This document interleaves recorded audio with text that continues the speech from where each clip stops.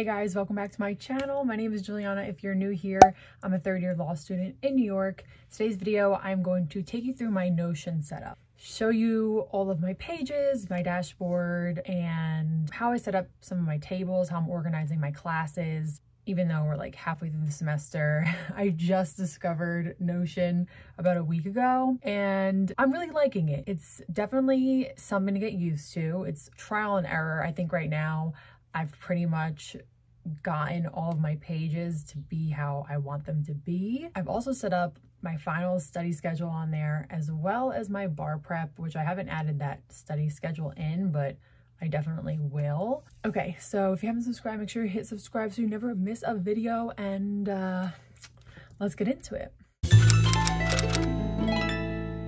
Notion has a bunch of templates, and that's really how I started all of my pages. I used a lot of the student templates that they have available. And if you Google Notion templates, you can find people that have posted their own templates and their own dashboards. And basically you could just go in and change them.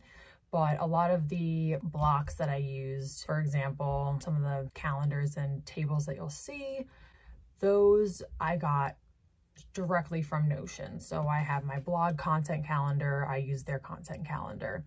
The course schedule template I used. So if you're struggling, definitely Google and find some templates that people have done, and you could just duplicate it and edit them. But it's really just trial and error. You just need to keep trying different templates and seeing what works best for you and how you want to organize your school life or your personal life or your work life. So that's what I did, and it hasn't even been a week and it seems like it works for me so far. So I'm going to share everything on my Notion with you guys right now. So let's really get into it.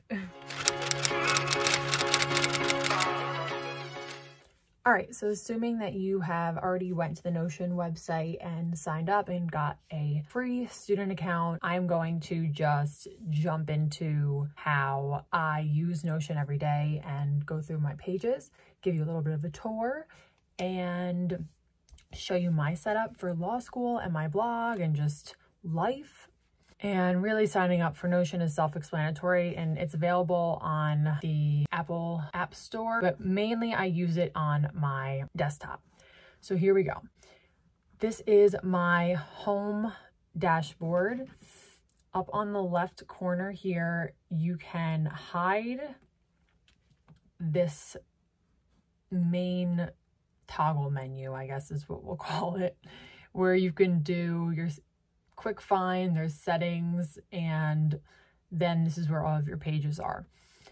Now, I find it easier to just have the main home page and then have my blog dashboard and law school dashboard connected underneath as subpages. And so let's just go through my home dashboard. What I love about this is you can really make it however you want. It's just so aesthetic. Like, no matter what, you can make it to be you and your vibe. And obviously this is me. Very pink, sparkly, and yeah, extra. So if you're more minimalist, you can obviously do it however you want to do it. So here I made this home icon on Canva, and I made this backdrop on Canva as well. And on the left here, I have my daily to-dos. I update this as the day goes on. So I'm doing this currently, check that off. And my class for that is over. And then I have another class in a half hour. So, and then I usually put my grocery list in here and send it off to Matt because he does the grocery shopping. I also made this on Canva with my March 2021 overview calendar and my collage that I had for my vision board. Some quick links on the sides to go to my law school dashboard and my blog dashboard. And then I have a weekly overview here in the middle of the page. So it's kind of like I set it up as a time blocking situation and my weekly routines. So I have my AM routine here, which I would click on. It says 8:30 a.m. If you click on that, it actually says this is going to be my weekday morning routine. And I just kind of wrote a list of the things that I do every morning. And then if you wanted to add anything, so let's say I'm going to type something as a list, or say I want to make not a list and I want to end the list there and move on, you hit the backslash and it brings up a list of things that you can do whatever you want. So you could just click out of that. And then I have it on the board view, and the cool thing is that for any of these boards or calendars, you can switch the views. So I could switch it to a calendar view, but see how there's nothing there? It's because there's no dates affiliated with the blocks that I have here, and that's because it's not possible, at least there's not something that I've found possible yet, to make a reoccurring calendar. So because I have secure transactions Monday and Wednesday, if I put it in the calendar, I would have to individually put it in for every single day, like every single Monday and Wednesday. I didn't have time for that. So I just have it where I put it in through, if you click properties, I organize it course, event, day, time, and then I don't have the date on there. So if you're going to add, say, another thing, so say Thursday, I want to add in my reading for the day. So once you type in the thing you're going to do, so it's my reading assignment, I'm going to actually click on that, and then you keep the day. The event, I would just still put reading assignment for secured transactions. And then the time, I manually put in the time. So say I know I'm going to do that at 2 p.m. Then I already have a 2 p.m. in there, so I just click it, but you can add as many times as you want.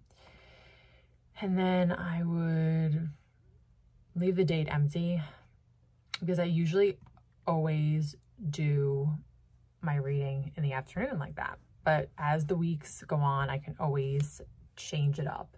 But for now, this is going to be this week's weekly overview. Then moving down the line here, I just put my study playlist for easy access to Spotify. I will also link that down below. And I have a little bit of motivation here. 136 days to my Santorini trip. Oh my God, that's crazy. It means I'll be done with the bar exam in 136 days, which is actually terrifying. So moving on to my law school dashboard. Here I have a link to go back home, which this is just a picture that I inserted an image block, and then underneath is a link to my homepage.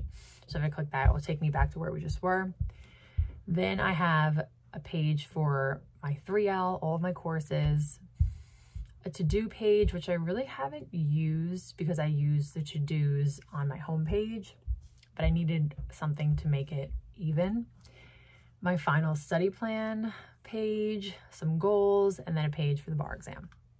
And then down here, I have a weekly overview of all my upcoming assignments. I set it up where I do have the dates for this. So if I did hit the calendar view, I believe it would come up. So you can add views. So I'm going to add a calendar view right now. So this may or may not work. Oh, here we go. So yeah, if you wanted it viewed as a calendar, you can see today I had all of these assignments due.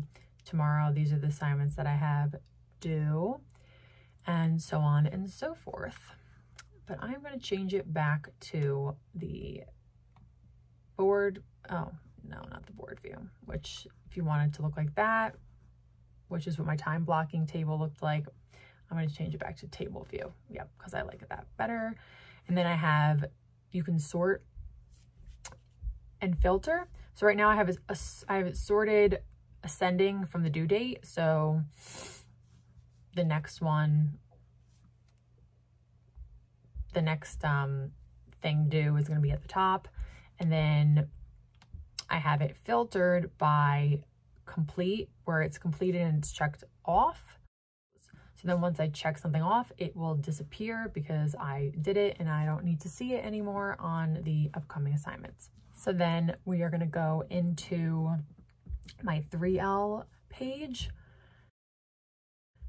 Here I have, again, you can see my upcoming assignments for the week because I need constant reminders to keep myself accountable.